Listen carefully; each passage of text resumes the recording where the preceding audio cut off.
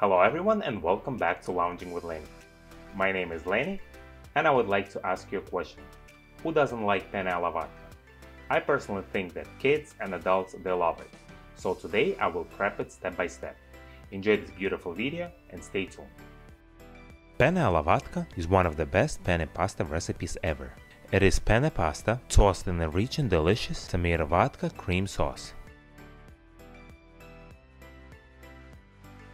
You will need 1 medium or 3/4 of a large onion. Dice it into medium size. Please subscribe to my channel, press the bell, press notify me to get notified about my new videos.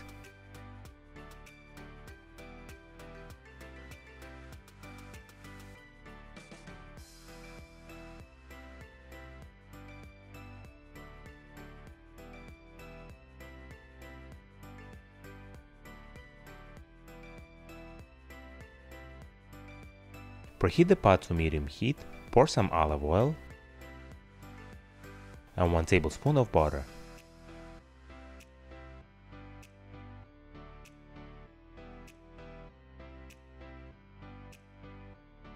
And add your diced onion. Sweat it for a couple minutes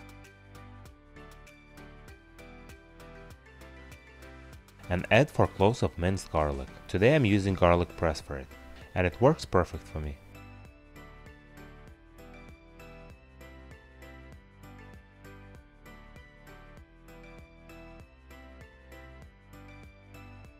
Increase the heat to medium-high heat and sweat your garlic and onion for about 3 to 4 minutes. You don't need to reach golden color. Add 3/4 of a cup of vodka, but be very careful.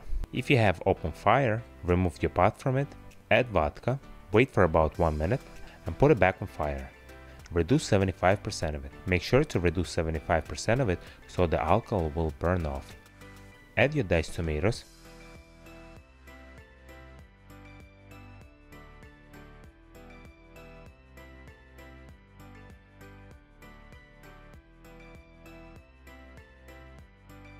Season with salt,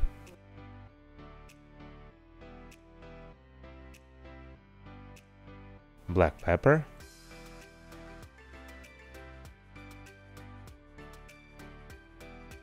and add 1 tablespoon of sugar. Sugar will help to balance the acidity. Mix it and let it simmer for 20 minutes. In the meantime, let's cook my pasta. Bring the water to boil, add some vegetable oil, put your penne pasta in and cook it for 5 minutes. You want your penne pasta to be al dente.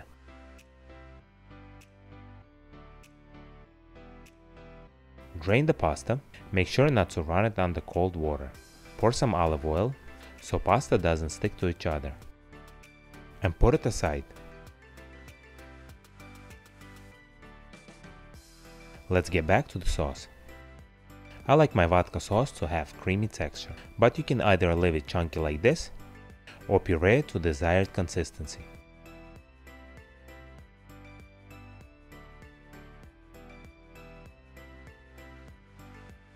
Add half a teaspoon of chili flakes and 1 cup of heavy cream. Mix it.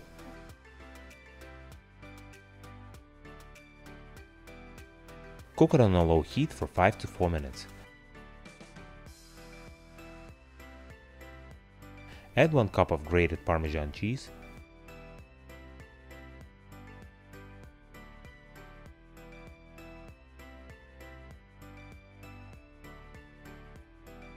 Add your pasta.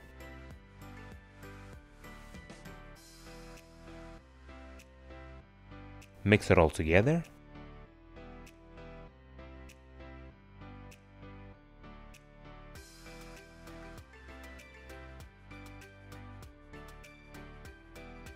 You can decorate it with the fresh basil and some extra Parmigiano-Reggiano on top.